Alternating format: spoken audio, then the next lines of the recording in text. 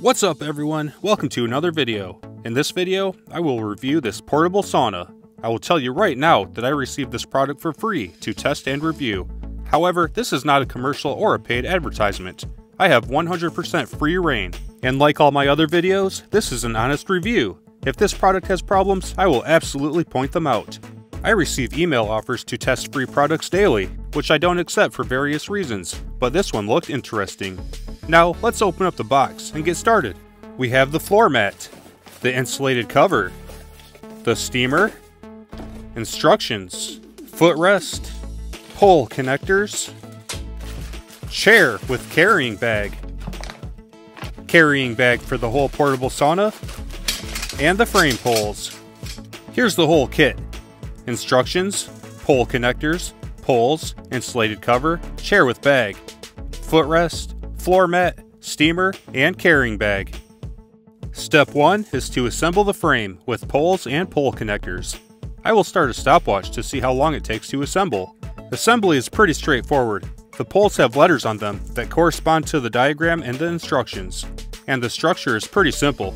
Finishing up, it took me 4 minutes and 23 seconds on my first attempt. And here's the frame. Let's take a close look at it. There are a lot of extra connectors in the kit that I received. I assume they are spares for the future. Looking at the structure, all 4 width poles are the same. This one, this one, this one, and this one. Getting into the side post, the horizontal post, and the vertical post, they are not single posts. There are a long one and a short one spliced together. This long post and this long post are the same. And this short post and this short post are different. If these were single posts, it would be fewer pieces, less connectors, easier to assemble, and more structurally secure, or at least make all the long posts the same. But I work as a mechanical engineer and design complex machines for a living. I'm looking for common parts and being picky, and it does the job. Taking a close look, the assembly is simple and straightforward. The pipes are chrome-plated aluminum tubes with plastic plugs at the ends. They are lightweight and will not rust. To connect them, just push the end into the plastic connector. Just connect them as shown in the instructions, and bam, you have a frame. And here's a look at the size so far. For scale, I'm 6 foot 1 inch tall and weigh 200 pounds. I'm inside, and I'm very interested to see the finished product. The next step is to unfold the insulated cover and place it under the frame. Make sure the pockets in the cover face the front, which is the curved end of the frame. And here's a close look at it. The frame is a tight, snug fit inside the cover. The frame securely locates nicely in the cover. The cover has a nice insulated outside and a waterproof inside. The next step is to lay in the floor mat. The floor mat is undersized, so I centered it and left a uniform gap around the perimeter. Next, it's time to get into the steamer. We need the steam box and one hose. Back at the portable sauna, connect one end of the hose to the steam box and place the steam box on the floor. Then, connect the other end of the hose to this pass-through connector in the sauna wall. Taking a look at the steam box, it can be disassembled for cleaning. The top lid screws off. Then there's a diffuser that can be lifted out. The steam enters through this bottom hole here, then goes through the diffuser and exits the steam box through these holes around the perimeter. Next, set the chair in the sauna over the steam box. Note that the chair looks like a typical folding camping chair. However, here's a typical camping chair. The chair in this kit is much smaller, but it works for me. Sticking a tape measure on it, it is 17 inches wide. And next up is the footrest. It's made of wood and has nice textured rollers to roll your feet on. With everything set up inside, now let's pull the cover up over the frame. It's a nice tight fit and pulls all of the posts and joints together. Check all of the corners and make sure everything is seated properly. If the cover is twisted, realign it. I think this is important to make sure everything is aligned as intended, so the zipper will zip up smoothly. With everything aligned, both sides of the zipper should line up and come together all the way up the back. I'm stressing to make sure everything lines up correctly before zipping it up, because the zipper is plastic. I don't think it would be a good idea to force things if it's not aligned. So, the sauna is pretty much assembled. I tested the front zipper to make sure everything is aligned, and it zips smoothly with no problems. Before I connected the steamer, I did a test fit to see how it feels. First, you have to step over the front bar to get in. In my opinion, you need some strength and agility, because you should not lean your whole body weight on the lightweight frame to support yourself. Zipping it up went well. All of the zippers have a pull tab on the inside and outside. Getting the zipper over this front bar was the only challenge. Once zipped inside, I could easily open the armholes. With the small pocket, I could reach my hand into the whole pocket. With the big pocket, I can only get my hand into the top of the pocket. Reaching in the pockets is a bit challenging because it's awkward to bend my wrist over this front bar to reach into them. And the handholds are easy to close. I also noticed that there was quite a bit of clearance around my neck. And here's a quick close-up of the neck area. There's an insulated collar that velcros at the front and the back to seal around your neck. But surprisingly, there was plenty of room inside. I'm looking forward to this. And again, I had to step over that front bar to get out. And quickly, here's a half-section view showing these from the inside. Stepping over the bar to get in, and sitting down. Note that the cover will be out where the frame is. It's currently sagging in because half of it is zipped down. There's actually quite a bit of room in here. And here's a close-up of the awkward wrist angle to get my hand over the front bar and down into the pocket. And last, stepping over the front bar to get out. I just want to show a few more things. Then I'll connect the steamer and try out the sauna. The frame is lightweight, weighing in at 3.1 pounds. The frame with the cover is also lightweight, weighing in at 6.4 pounds. And the overall dimensions are about 31.5 inches wide by 35 inches deep by 39.25 inches tall. Last, I tried it without the crossbar in the front since it can be challenging to step over it.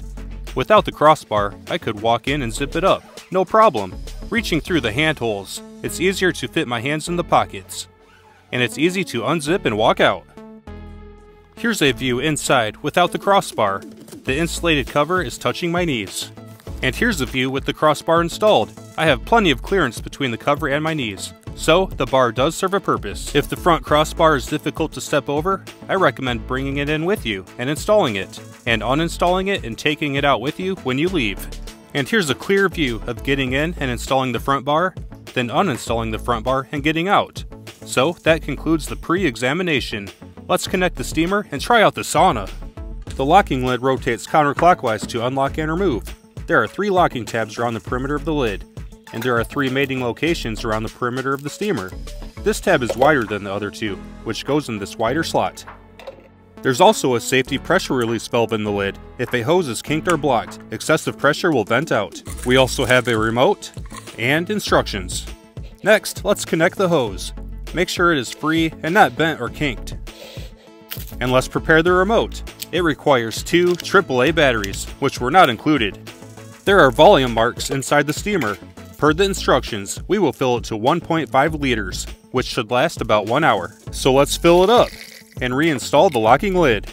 But first, you can add some herbs or flowers wrapped in a gauze bag in the steamer or the steam box if interested. Then plug it in and press the power button to turn it on. There's the time button, which increases the time in 10-minute intervals. We will set it to 60 minutes. And there's a level button, which adjusts the temperature. There's levels 1 through 9. The instructions say to let it preheat at level 9 for 7 to 10 minutes. But first, let's make sure this remote works before we get in. The power button works, power off, and power on. The temperature level button works. Let's get it back up to level 9 to preheat. And the time button works. Let's set it back to 60 minutes. And the preheat is going smooth. The steamer is steaming, and the sauna is steamy and getting warm inside. 10-minute preheat is complete. Per the instructions, adjust the temperature back to level 5 first. Since level 5 is suitable for most people, you can turn it up if you think it's not hot enough. Now let's get in the sauna. I brought a phone for the small pocket, the remote for the small pocket, a tall book for the big pocket, a towel for a special experiment, and a thermometer. The current room temperature is 66 degrees Fahrenheit.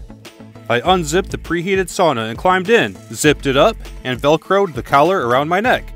Testing the armholes and the pockets, I could reach the phone and use it with no problem. I could even comfortably make phone calls. I could also reach the remote no problem. But I will point out that from this angle, I could not see the display on the steamer. I can't see the time or temperature level on the display, so the remote is largely useless. And I could reach the tall book and read it with no problem.